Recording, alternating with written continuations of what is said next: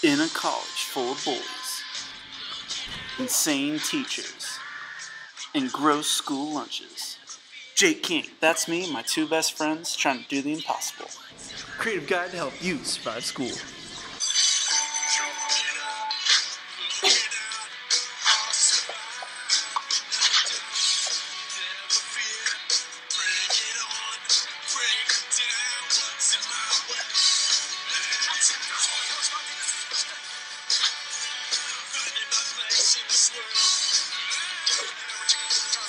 Jake's Declassified School Survival Guide. Results may vary.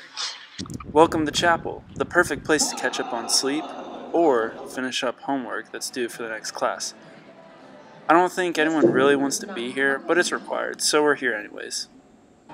One thing you can't forget, sit in the same seat every time, because it's hard to worship God unless you're in the same seat every time. During the service, just follow along to whoever stands up and sits down. But as soon as Joe Noonan walks up on stage, ignore whatever he says, because you probably won't understand what he's saying anyways. Throw on your backpack and just walk out. Scan your ID, and you now have one more credit. Welcome to the cafeteria, or as we like to call it, the NAS, the CAF. First rule of the CAF, claim your seat. It's kind of like marking your territory. I like to use a phone or a wallet, but if nothing else, just use your book bag. Hey, let's go sit over there.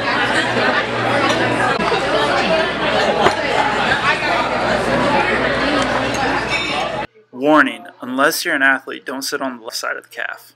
You can't really go wrong with pizza.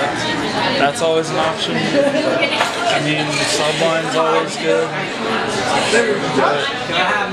But there's not really much.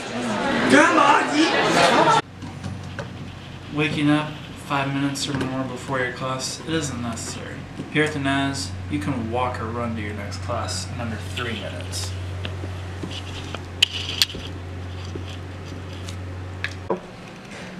If you're stressed out what you're going to look like for your 8 a.m., don't be. Most of your classes, they're going to look like what they did rolling out of bed.